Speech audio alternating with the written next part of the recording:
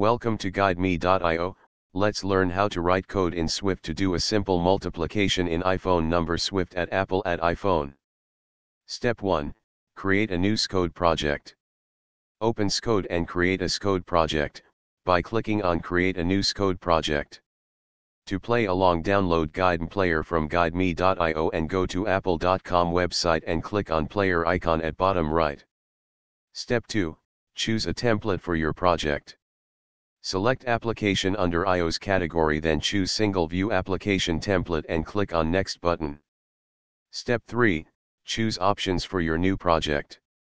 Enter your app name in front of product name, then enter organization name and identifier after, then select language and devices and click on Next button. Step 4. Select desired location to save your project.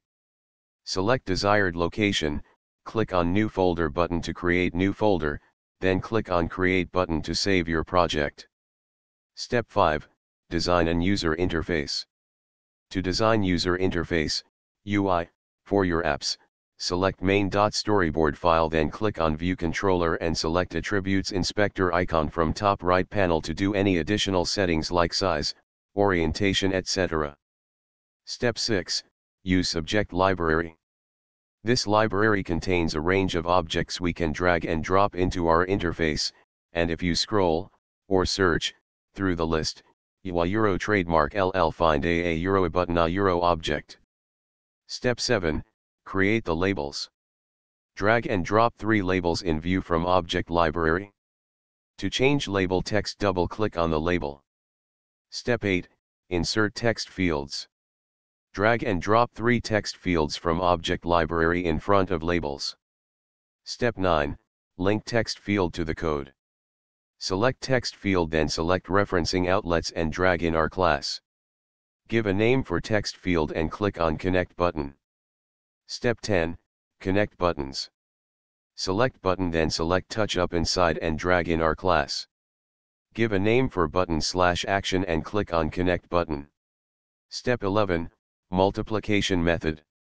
This is the multiplication method for multiplication of 2 numbers. Step 12. Clear method. This is the clear method for clear values of text field and result of 2 numbers. Step 13. Run the app. Click here to run the app. Step 14. Output. Now, you will see simulator to contest your created app. Step 15. Insert buttons. Drag and drop 2 buttons from Object Library. To change button text, double-click on the button. Step 16. Change button background color. Select color from here to change button background color. Step 17. Let's do some code. Select viewcontroller.swift file from Project Navigator or click on this icon to see view and code in same window. Step 18. Visit golearningbus.com for more iOS and Xcode training. Visit golearningbus.com for more iOS and Xcode guided tours and training. For only $10 you can access more than 300 apps for a lifetime of learning and training. Tour how to write code in Swift to do a simple multiplication in iPhone number. Swift at Apple at iPhone ends here. Thank you. Visit guideme.io for more tours.